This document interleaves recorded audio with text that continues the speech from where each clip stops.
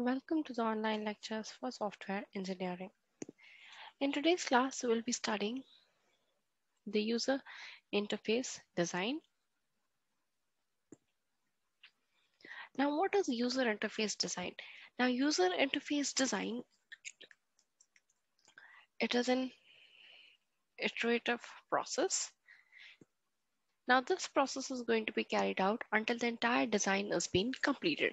Now, every time you make an iteration, with each iteration, you're going to elaborate and you're going to refine the information. What does elaboration means? Elaboration means you're going to add more and more detail. Elaborating and refining, that you are going to elaborate and refine the entire information that was collected within the previous steps. Now, what are the previous steps? Once you've done the interface analysis is completed, all the tasks you've identified, what activities you need to do, when all of these things are identified, at that time, the user interface design is going to begin.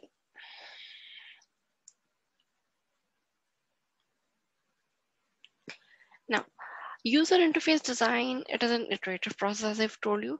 Now, these are the different steps that are there within the user interface design. The first step is using information developed during the user interface analysis and define the user interface objects and actions. Now, within this objects and actions, you might be wondering what are objects and what are actions. Now, to accomplish this, you're going to make use of use case diagram. Use case diagram, it is a behavioral diagram. It is going to tell you what are the different, like it is going to show you the different aspects of the user. It is going to show you the system from the user's point of view of the user. So these use cases are passed in such a way that all your nouns become your objects and all the verbs, they become the actions. So two things, nouns becomes objects and verbs becomes actions. So all the information that is collected, and you're going to identify the user interface, what are different objects and actions. Or you can say actions can also be operations. Now the second one is define events. Events become the user actions. Define events that will cause the state of the user interface to change. That is, if suppose the computer is functioning in some particular way, it behaves in this particular way. Now, if suppose there is an event, if an error occurs, it is going to not execute the program. The program is not going to execute. So this shows that this particular event, that is an error, is going to stop the execution of the program. So this is how the behavior is changing. The next step is it depicts each interface state as it will actually look at the user's end. Now that will actually look to the end user means that things that are going to be visible to the end user, like the layout. These are things that you're going to focus on in the user interface design. Then indicate how the user interprets the state of the system from information providing through the interface. That is, whenever you are working on your system, you sometimes get some pop-up boxes, you get some specific messages.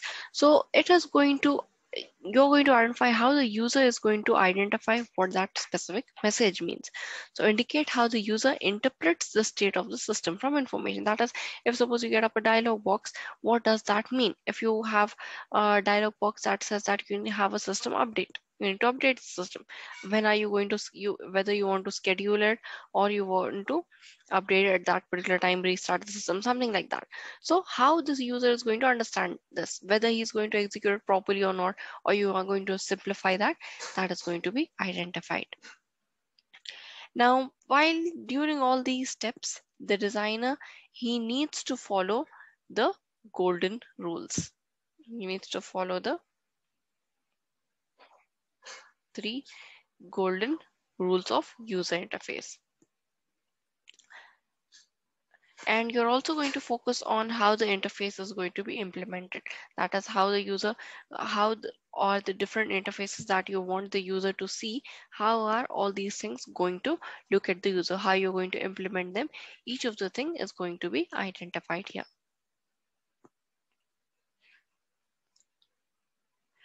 The next is user interface evaluation.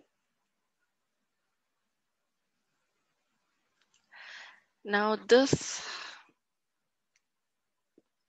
can also be taken as your interface design steps.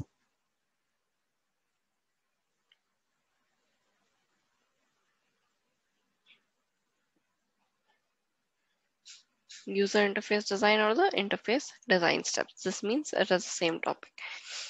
Then next is your user interface evaluation, or you can say it is also your design evaluation. Your design is like your user interface. Now within this you have design and prototype evaluation. Now prototype is the model that you have created before the actual main model is created. Now before this prototyping occurs, that is whenever you're going to create a model, a number of evaluation criteria are there that needs to be applied during the design.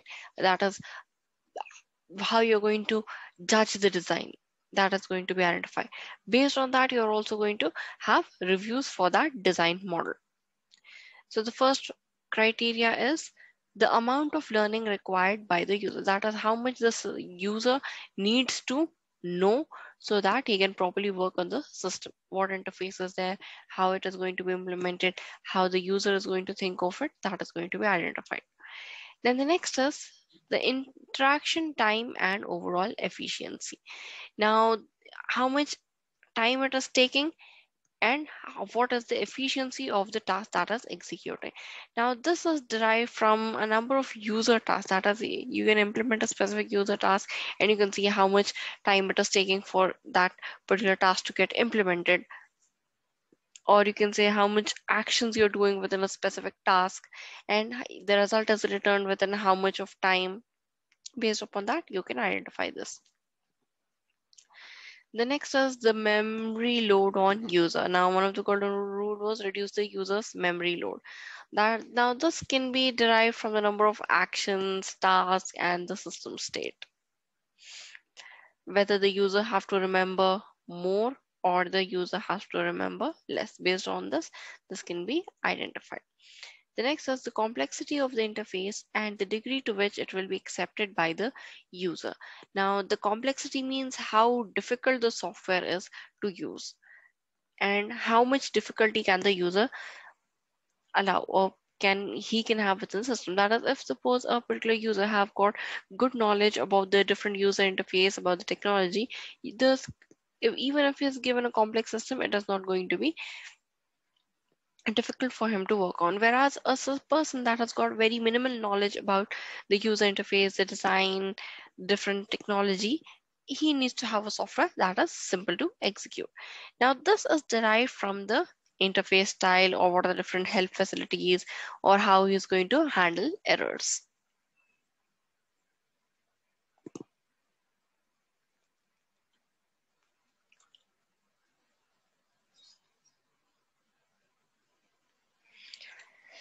Now, within this, you've got the interface design evaluation cycle.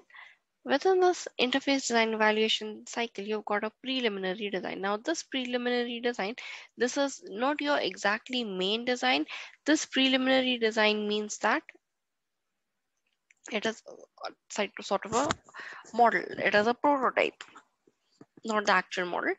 Based upon that, you're going to make a prototype one interface. That is, you've got specific criteria. Based upon that criteria, you're creating a model. That is how this is going to look like. Now, this model can be a graphical model, it can be a bar graph, something like that. Then you're going to have user is going to evaluate the interface. Now, when you've made a simple model that how this particular program is going to look like, the user is going to work upon that and say whether it is fine for him or he wants some additional features are there, whether he wants some additions, deletions, or modifications. This can be identified here. Then evaluation is studied by the designer. That is, this part is done by the user. The user is telling this. Based upon that, the designer is going to identify and tell him whether this modification that he has requested, whether they can be done or they can't be done. This is identified. Now, when if those modifications that are requested by the user, these modifications that are requested by the user, those changes are done within your prototype. Then these prototype changes, now whether if any changes can be added within the model, those can be added, or else you're going to pick a few aspects, or sorry, you are going to pick a few modules from the first prototype and you're going to create the second prototype. Whereas if suppose this prototype has got some modules 1, 2, 3, 4, what you're going to do is that with those modules that are already here, if suppose the ones that you want within the new system are 4 and 3 only, so these 4 and 3, these are picked from here and they are placed here, and then another model is added with some modifications like 5. So this entire process is going to be repeated until the entire design is being completed. Now if suppose there's the first cycle, within the second cycle again this process is going to continue. Now the user is going to evaluate the interface. If he does not want any changes, suppose within this model number 3 or 2, so these designs are to be evaluated by the designer and the interface design is complete. That is, the designer phase comes to an end. So this is how the designing and prototype evaluation occurs within this iterative process.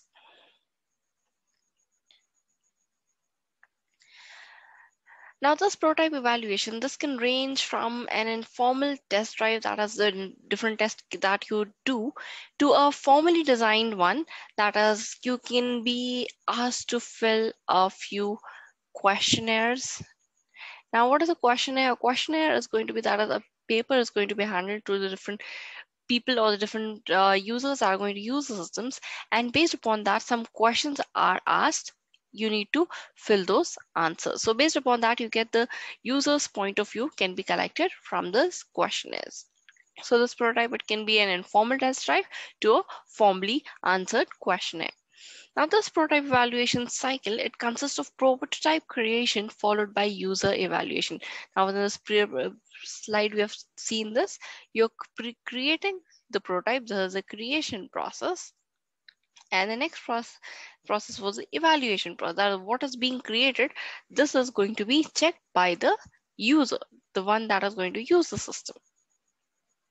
And back to prototype modification until all issues are resolved. That is, this is your modification phase. Now this prototype is evaluated for satisfaction of user requirement, that is whether all the features that are requested, whether they are there or not, and also if this user is satisfied by the different features that are added within the system, or how the user interfaces, how is the aesthetic of the software, the colors, everything. Then conformance to the 3 golden rules of the user interface design. Within this, you're also going to check whether the 3 golden rules of the user interface, whether they are followed or not. Now, what are the 3 golden rules? Just for the revision, as this is a very important answer. Thus, the first one was place the user in control. Second one, reduce the user's memory load. And then third one was make the interface consistent.